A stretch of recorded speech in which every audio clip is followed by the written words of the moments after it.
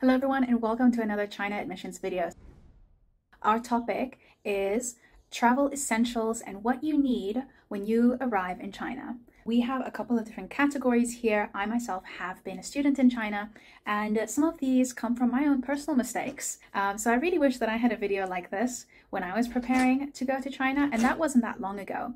So I hope this really helps you guys. And if there are any further tips from any other people that have gone there and they would like to add some tips, please leave them down below in the comments. Or if you have any further questions, also just leave them down below in the comments. So the first thing you're going to need is a suitcase. Most of us are going to need to book a very long flight to get to China. For me, in general, it took about 20 hours to get there, including a layover of about 2 to 4 hours. So that's a whole day's journey, and oftentimes you'll often go for the cheapest flight deal. So just make sure when you are booking your flight that you know exactly what your baggage allowance is. Sometimes certain flights are cheaper because they don't offer a lot of baggage, or they might not even offer a checked baggage. So just check to see what is actually allowed. Some airlines will allow you to take a 32-kilogram suitcase, and others will only allow a 20-kilogram suitcase. Some airlines allow 2 20-kilogram suitcases. So just make sure to see exactly what is allowed, and also, do you really need to take that much luggage in the first place? So my biggest mistake that I made is I had a really big baggage allowance. I had a 32-kilogram baggage allowance,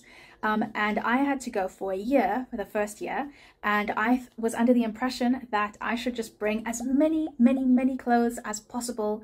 Don't do that. Just bring a couple of things that you're going to need. Maybe bring some winter clothes and some summer clothes, but don't overpack, because remember, you're going to have a washing machine over there. You're going to be able to do laundry. So in general, you can get away with having a little less. And also just remember, you're going to get clothes while you're there. Buying clothes in China is very cheap, especially when you're shopping online. So very often you're going to be buying extra things over there. So there really isn't that much of a need to bring so many things with you. In general, what I recommend is if you have a very large suitcase, make sure that it's very high quality if it's a hard case suitcase. Otherwise, they do tend to throw them when they're in the airplane and loading up the airplane. And those hard case suitcases, if they're cheaper ones, they tend to break very easily. And that could also cause the things inside of your bag to break. So in general, I would recommend to get a soft case suitcase. You'll be able to keep it from breaking for a bit longer then. Another thing you need to consider is your clothing and personal items.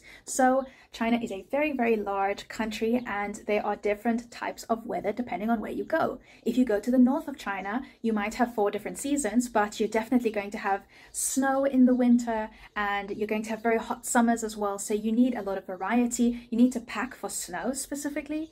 And if you are someone that has never actually lived in an area where it snows, that can be quite difficult for you to do. If you're like me and you go to the south of China, then you need to know that it's going to be hot for most of the year. It's going to be cold for a very short amount of time, so that means you don't really need to bring that many winter clothes, and you're definitely not going to be experiencing snow. You're definitely going to have a lot of monsoons, so definitely bring your raincoats and stuff like that.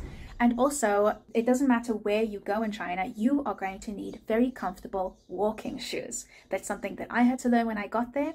I had sandals that I used to wear a lot in South Africa. That's what a lot of people will wear there. However, we don't walk as much as people do in China. So you're going to be walking a lot.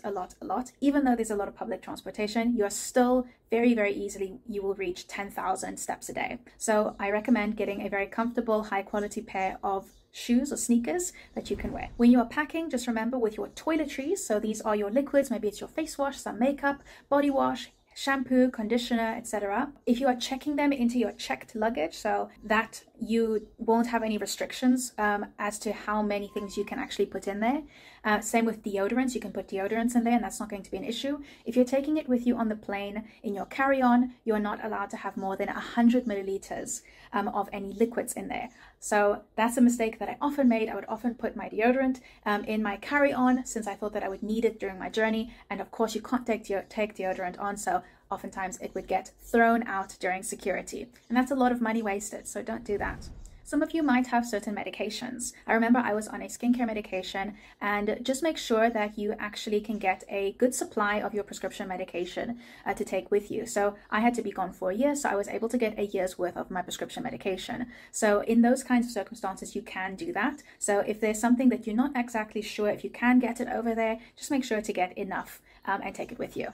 The next one is documentation and finances. So you obviously are going to need a visa, a study visa, to go to China, and just make sure that you have copies of your passport, the information side of your passport, then also your visa inside of your passport. Make sure you have the digital copies on your email or on your Gmail, on your phone, a screenshot of them, and also carry paper copies as well. So the reason why we say this is in some circumstances you might lose your passport, and if you lose your passport, you no longer have identification. So having a copy will allow you to contact your nearest country embassy and be able to get into the process of applying for a new passport or figuring out what the next steps are. So bank accounts and cards are next in this. So you need to inform your bank that you are going to be leaving the country, and you need to inform them exactly which country you're going to. So you need to tell them you are going to China and you're going there for study reasons.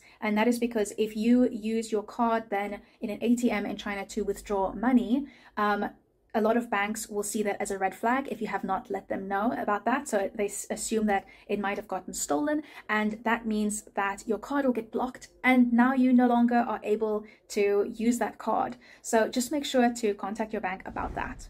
Also, before you go to China, make sure to have some cash on you in Chinese RMB. So make sure to carry that on you just in case you aren't able to use your card or have access to an ATM immediately when you're there, if you need to use a taxi to get to the university, etc.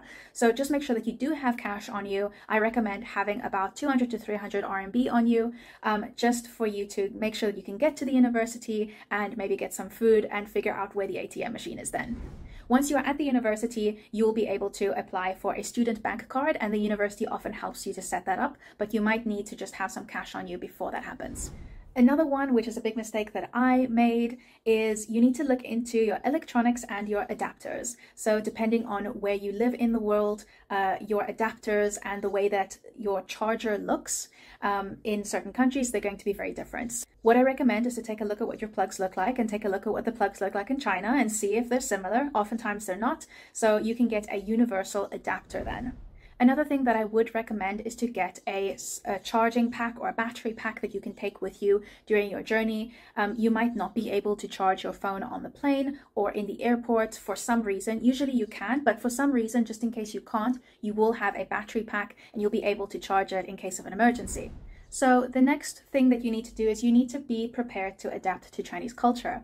I knew that I was going to China. However, when I landed at the airport and I looked around and I saw that everything was in Chinese, I did have culture shock. I knew that this was going to happen, and it surprised me how surprised I was, how overwhelmed I was. And also, you might be really tired and jet lagged and not be able to understand things or feel very, very frustrated. So just understand that this is going to happen and you are going to feel that amount of culture shock. So if you can arrange for someone to pick you up and to help you with that, you can do that. However, what I do recommend is to download the app Pleco. So Pleco is what a lot of foreign people use. It's a way to really help you get around, as you are able to draw the characters that you are seeing and figure out what it is. You're able to take pictures of the characters and it shows you what it means.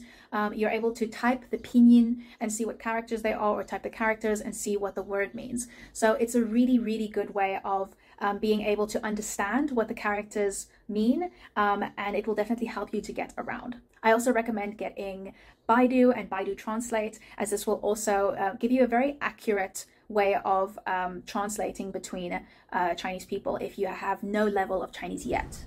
Our last category is travel and exploration. So you might want to bring certain travel accessories. I recommend having a sturdy backpack that you can carry with you, and then also a reusable water bottle. A lot of airports have places where you can get free drinking water, cold and hot. So if you like, some people like to drink hot water, so you can bring a flask, or you can, if you just prefer cold water, just have an empty reusable water bottle, because obviously going through security you can't have any liquids with you, so you'll have to throw out that water if you've got water with you. But if you have an empty water bottle, then you'll be able to fill it up for free later on, and you can even do that within the plane as well, because oftentimes having to buy water can be really expensive, and it's something that you're definitely going to get thirsty on, especially if you're going to be on a plane for 2 long 10-hour flights. So definitely make sure to do that. Make sure to have a travel adapter and again, a portable charger or charging pack.